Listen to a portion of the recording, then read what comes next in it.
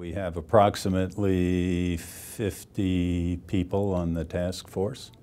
We've been divided up into 5 subgroups, which are partnerships, curriculum, professional development, assessment, and resources. And those 5 groups are in the process of developing short-term and long-term recommendations.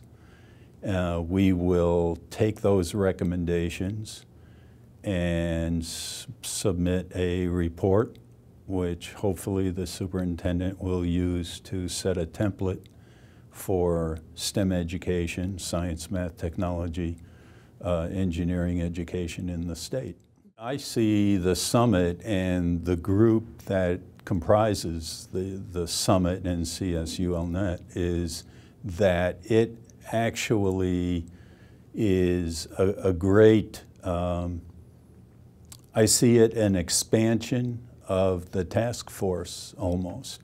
And I think between Susan's role as Executive Director of the California Council on Science and Technology and what Chris Rowe is doing with CSUNet, I think it provides an opportunity to operationalize whatever recommendations we make in our report. It gives it much more strength.